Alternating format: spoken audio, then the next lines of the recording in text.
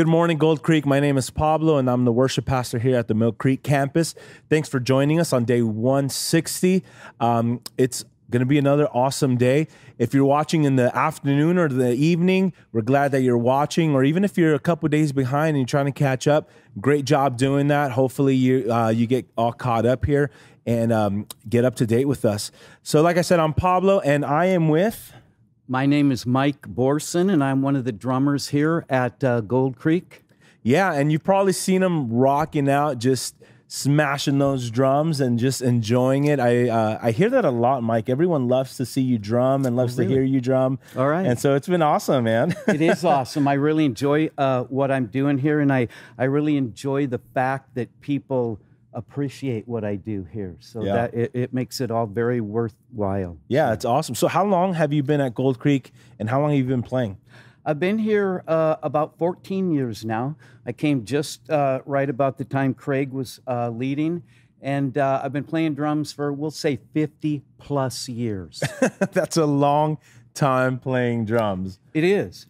But I'll tell you what, it's the only thing in my life besides breathing that I have done that long. Wow. So, and it seems like every time you play that, it's like you still enjoy it. You still love it. Oh, I do. I'll tell you what, it is my passion. It is the one thing that I just go deep for, and I still discipline myself to practice, as much as I can every week. That is awesome. That is a great lesson for all of us to learn. No matter what you do, no matter what your passion is, you can always get better and enjoy it every day, right? I'm always learning. I'm still learning at my age right now. I'm not going to give that away, but I'm you kind of did learning. By saying you've been playing over 50 years. I guess so. But yeah, I'm still learning all the time. So that's awesome. I love it. Well, let's go ahead and dive in. So today's reading, it's actually interesting because some things were kind of like left in the middle of the story, so we can't we don't have a starting point and we don't have an ending point.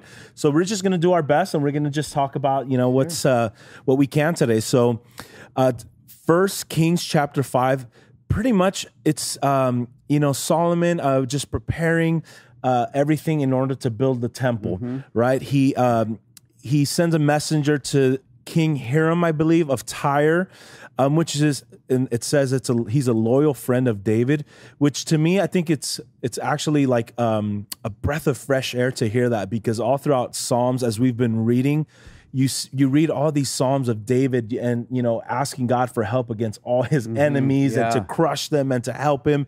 And it's just like sometimes David can't catch a break. I know. And so to see that he has a loyal friend in the king of, in another place, I think that's good to hear. It is. But I mean, that's pretty much all I got. Did you get anything else from this chapter? I did. Kind of what I gathered from there is it says David sent throughout the land to look for all of the skilled craftsmen that he could find to help build this temple. So it wasn't like they were just throwing this thing up. He looked for the best craftsman that he could find to help construct. Yeah, Solomon had really, really thought this through and was like, hey, I want to make this as best as I can. And so that's just cool to hear. And just to think of the actual process moving into chapter 6, the actual building of the temple, it's just amazing to think of how long it took him to build it. 7 years, right? And all that talks about, you have mentioned earlier, how just everything was plated with gold, everything was covered in gold, and just the magnificence of this building, which is, considered to be God's house, God's temple.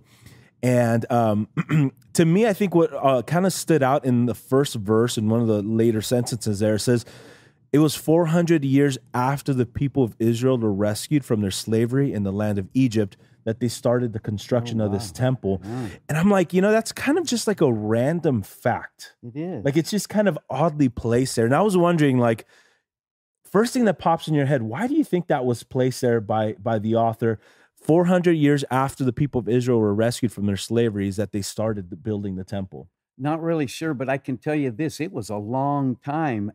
And that generation that made it through there had obviously died off. And now they have a new generation that they're building this temple, with. Yeah.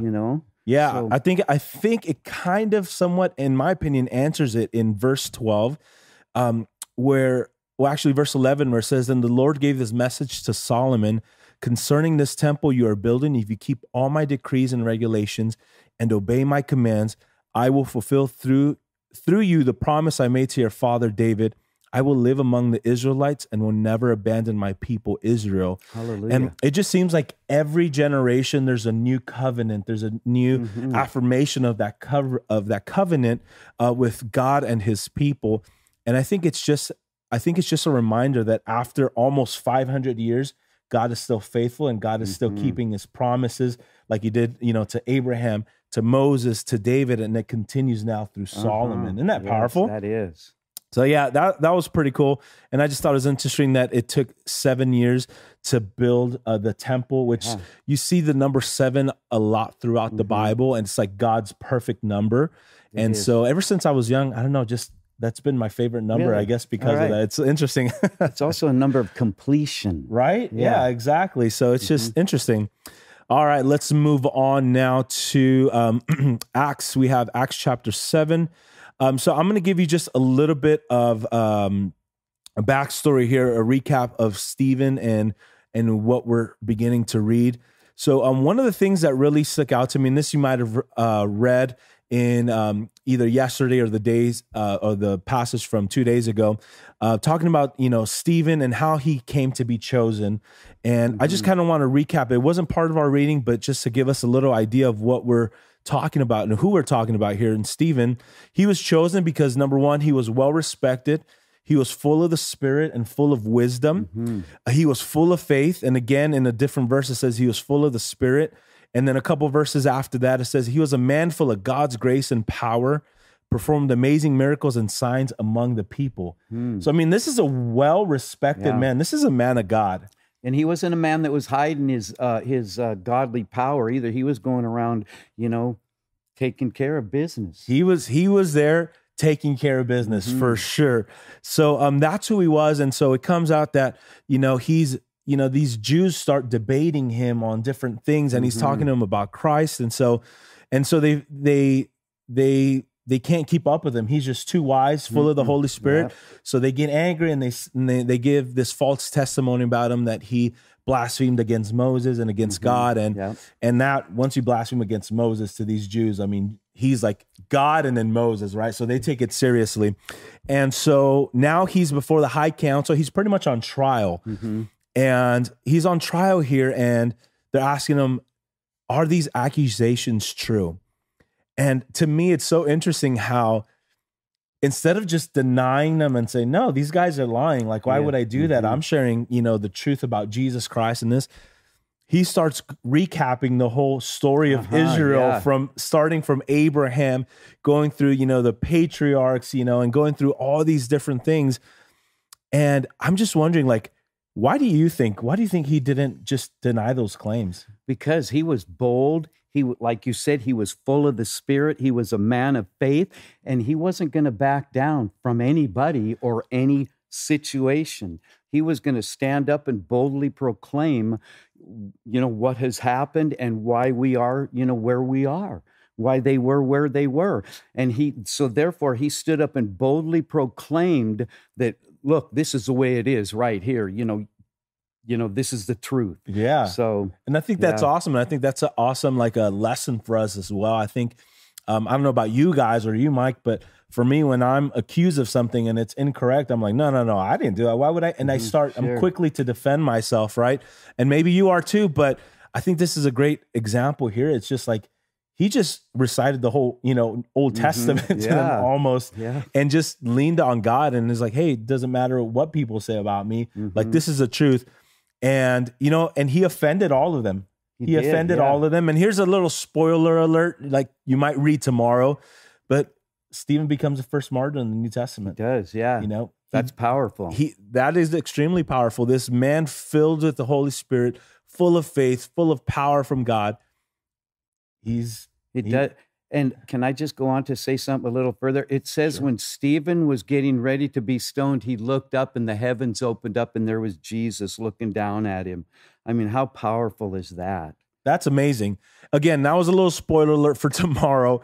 But our passage for today, we're kind of just left in like on a cliffhanger, right? And we didn't get to like, well, what happens with Stephen? He's kind of in the middle of his rebuttal and kind of offending all of the Jews and all the religious people before they take him out. And, you know, as you read tomorrow, he gets stoned. So yeah, that's powerful. Stephen is a man of God, and that's something we should be striving to be, man or woman of God. So let's continue here. We're almost done. So Psalms chapter 127, verse 1 through 5. I'll start off with verse 1. It says, unless the Lord builds a house, the work of the builders is wasted. And unless the Lord protects a city, guarding it with sentries will do no good. I want to start off with that because I think this is important. As you continue to read the whole chapter, we're talking about children, we're talking about family, and it makes so much sense to me as I'm reading it. Unless the Lord builds a house, unless the Lord builds our family, right? The work of the builders is wasted. So something that I've always just been passionate about is, you know, trying my best to keep God number one in our lives, in our family. You know, if God is in the center in our families, I mean, we're going to be broken, we're going to be issues, and not that, you know, following God and keep putting him first, you know, all our problems go away. But it's important to have God as the center, as the foundation of our family, right? Because if he isn't, is what we're reading right here, the work of the builders is wasted. We can do and try to be the best parents, the best husband, the best wife, whatever, you know, but without God, it's just like we're never going to achieve that level of what we should be. And eventually it just may end up all crumbling. Oh, yeah. Oh, my gosh. Especially in this day and age that we're living in, you see that happen so often. I see it all the time. And it's so sad. It's so sad. And it just makes us wonder, what if God was truly the center of that family, of that, you know, would that have happened? I don't know. But this is what the Bible says. And let's fast forward to verse 3. Children are a gift from the Lord.